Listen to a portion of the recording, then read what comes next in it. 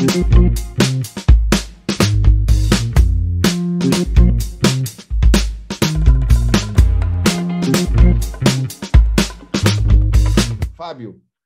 thank you very much to be here with us today and to share. The stage is yours. Go for it, man. Thank you, Mr. Chairman, for such an enthusiastic introduction. So good morning, everyone. Good local time for the audience joining us from abroad. So I'm going to present here an overview of our methane to product program. And CINE is deeply involved with the energy transition toward carbon-free energy technologies, but we still don't look with the necessary attention for the reducing the carbon emissions of the chemical production industry. And if you look around ourselves right now, we are just we have materials on our daily lives. There are ubiquitous, so they are just part of our lives, and we just don't realize that all the plastics, packaging, everything that is surrounding us right now, it's coming actually from fossil fuels. So we do want to contribute to reduce and make such a shift in this petrochemical industry, because as the International Energy Agency has pointed out, the petrochemicals are one of the key blind spots in the global energy debate. So that's exactly where we sit in our research at CINE, which we have two main ingredients here. One is methane that is available, plenty available, and we also have the emerging green electrons coming from photovoltaics and eolic energy. And we have seen a lot of debates if we could shift or displace the petrochemical process using electrochemistry. And this we put together CO2 reduction and such kind of processes. And our research and methane to products, it's to use advanced electrochemistry for this methane conversion. Our target molecules, we want to use methane as a building block for molecules such as methanol or ethylene as our target molecules for producing those target molecules. And when you look at the electrochemistry processes, we are basically talking about solid state reactors, and just taking the solid oxide fuel cell as a technological platform for this as an example, we have interesting advantage compared to the classical catalytic process for methane conversion. As we have a solid state membrane, as a solid state electrolyte, we can combine the reactions and product separations in a single unit. And we eventually have the possibility of co-generating the C2 molecules that we want and electricity. And it's interesting because with the electrochemical potential, the electrical potential, we can basically tune and try to provide more reacting species instead of the gases forms. So we can use the anions, the proton, the oxygen ions, which can contribute to higher selectivity. So just to situate everybody, we are a team. We are divided in two institutions. We are a federal laboratory at IPEN in São Paulo, and also the Laboratory for Materials for Energy at UFABC. And we have a solid background on fuel cells and hydrogen. We have been working in this topic for many years now, developing Brazilian technology for such systems. And we're deeply involved with using ethanol in such systems, producing energy and eventually other molecules. We have a long list of projects that we have carried out in the last 10, 15 years, looking at this very challenging problem, and that has put us in several projects and research with different collaborators. I have to thank them. And we also looking at, I saw yesterday Professor Rubens, all the debate actually brought also by Camila and Shell, talking about the role of ethanol. And we also have a very interesting expertise in converting ethanol to hydrogen. And well, this is a very interesting topic. We see new people, newcomers joining this topic, and we welcome them. We want to join efforts to carry on this research. But more importantly here is that this is the background that gave us the credentials to tackle this very challenging topic, which is the electrochemical methane conversion. And this is basically what we have been working on, are new materials. We need new catalysts, new electrodes, electrolytes, to come up with innovative electrochemical reactor concepts. And that's basically what is our research about. And what I want to show you here in this presentation is the impact and the outreach. What is the methane to products contribution to CINE? And our scientific and technological impact is, it's translated into those new laboratories, new facilities. We have the student formation, and we are producing impact publications. And this is everything boosted. All these ingredients are boosted by our international collaborations. And if you take a bird eye view of our projects, you can select some of the emerging talents, well, not only emerging, but some research topics that are common to some of them at least. And I picked up one of them here, which is the shape controlled nanoparticles and the controlled microstructures as well. This is beautiful material science that if you look, for instance, at project 10, we have this project which is based on composite membranes for CO2 separation. And every time that we draw schematics of this project, we show the concept, the idea of the concept, that there's beautiful channels here in which one of them transport the oxygen ions to one direction, the other one transports the carbonate ions to the opposite direction. This is the basic principle of the system, the idea. But actually, when you produce such materials, we came up with the microstructure that is pretty random. So all directions, there is no texture or a favored direction for such reactions. But our results shown yesterday by Dr. Sabrina Carvalho showed us that we are learning, and we have produced already, channeled structures of the sporals. Those are Syria-based materials that we can produce in this directional channeling microstructure. This is very interesting, using technologies such as tape casting for scale-up production, and that has a tremendous impact on the CO2 permeance of those membranes. So we see here that we have this channel, this textured microstructure, we enhance the permeance of CO2, and that's the main goal of this project. And this shape control goes down to the nanoparticles, and we have another example here of project 12 that is producing, it's looking at the methane conversion at high temperatures by chemical looping. So we are taking advantage of the reducing properties, the very fast oxygen ion transport in Syria-based, again, materials. And we came up with we developed a very simple and scalable process, a hydrothermal synthesis. And we can easily control the temperature to tune the shape of those particles that can vary all the way from rods, nanorods that you see here, and also nanocubes. And the interesting thing about those materials is that we have measured that when you look at the mass diffusion at high temperature of those nanocubes, they are much less active than the nanorods, meaning that such high temperature, they need high surface area catalysis, like all the typical catalysis process that we know. But as they are carried out at a high temperature, and meaning higher than 700 degrees Celsius, we do have the sintering of those particles. With time during those reactions, we lose active surface area.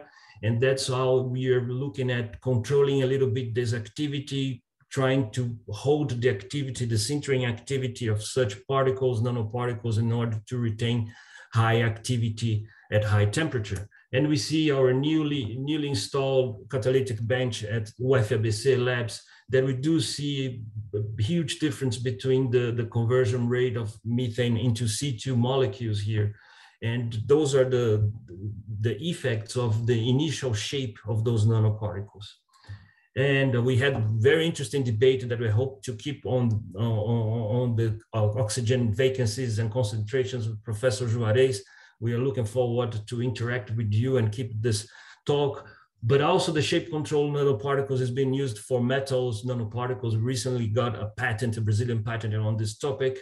We are going to use this kind of technology also to expose more active facets of the crystals for those reactions. Those reactions are semiconductors with metallic nanoparticles that are basically doing similar process than water splitting. This is a water splitting coupled with methane. So all the radicals that we produce during the water splitting, they are supposed to activate methane in order to produce those methyl radicals and eventually produce ethylene with the photoelectrochemical process here.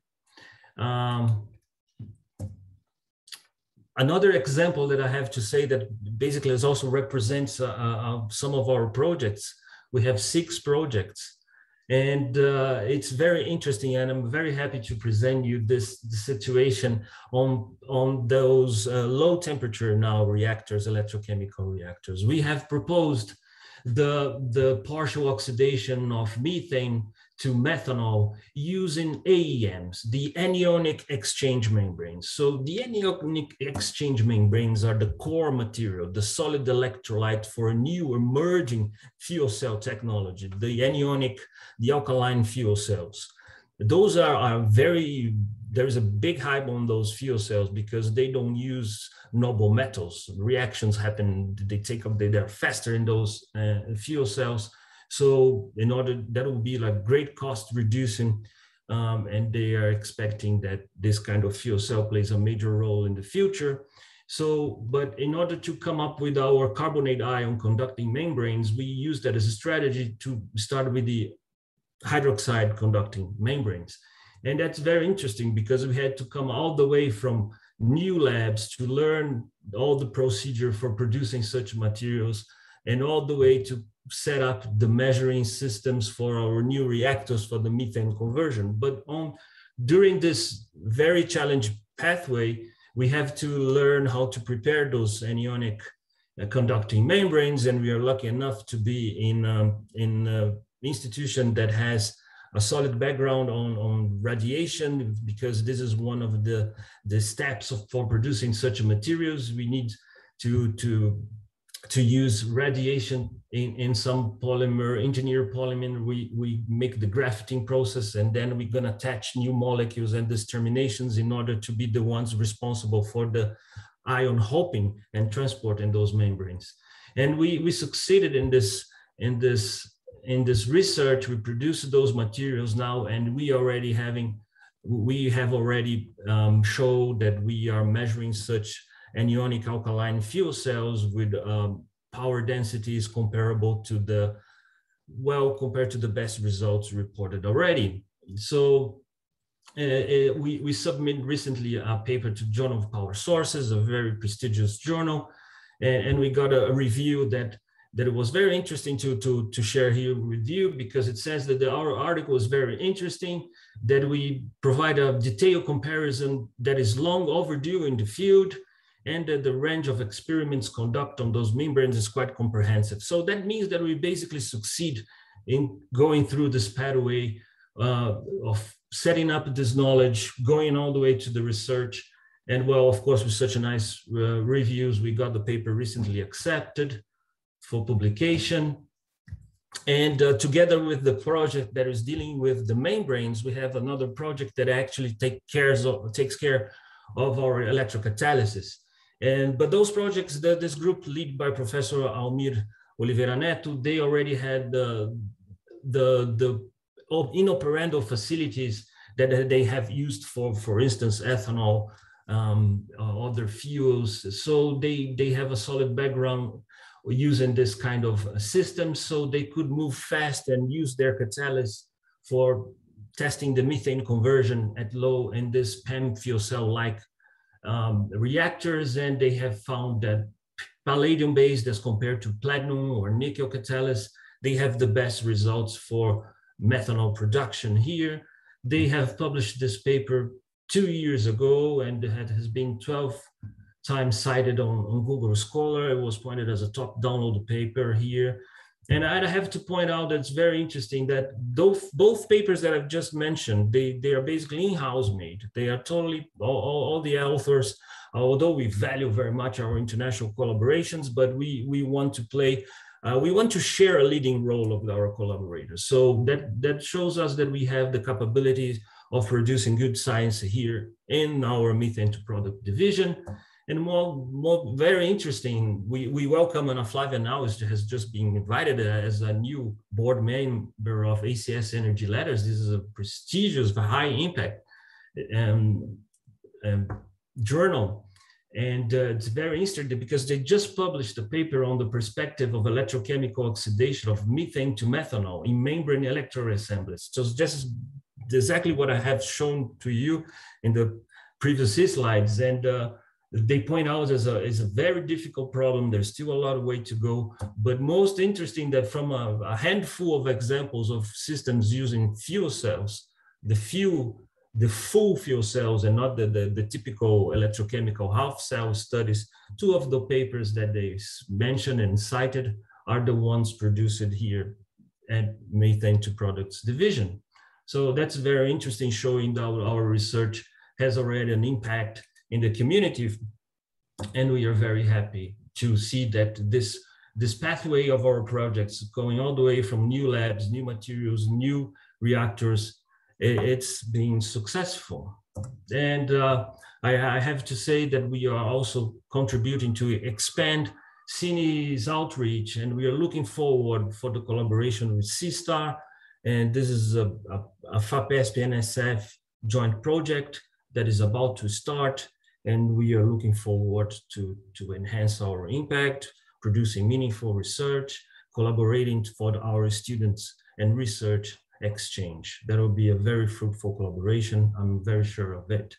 And to finish my talk, I have to thank all the team. This is a teamwork. M2P is a very solid group. And I have to thank you, our sponsors, my colleagues at CINE, saying that it's a pleasure to work with you. And thank you very much for your attention. Thank you very much, Fabio, to share this, what you guys are doing. That's incredible. You show some data, very interesting data, actually. And the catalyst you used, it was platinum and palladium. I was wondering if, is that scalable or not? Or if there any possible scale up on this, for example, if we can have this in large scale. Can you comment on this, please? Yeah, sure. Well, those nanoparticles, they have been, like I said to you, Hudson, we have a long history on fuel cells, and we have even some patents of synthetic methods for producing such electrocatalysis here that we developed at IPEN.